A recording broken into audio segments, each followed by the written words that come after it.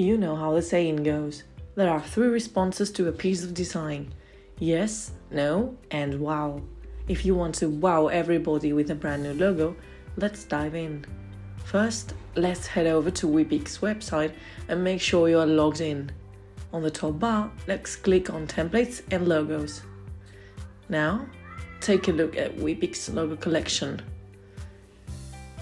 Explore the theme bubbles to find some categories of logos, such as bakery logo, restaurant logo, vintage logo, or even write down in a specific search. Once you've picked your logo, let's go to the editor. There, select each aspect where you want to include your company's information, such as founding date, name, and even color palette. When it's all set, let's download it as a PNG with or without a background. It's great to keep both formats around.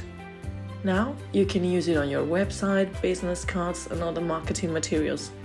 And that's Wepik, design made easy for your business.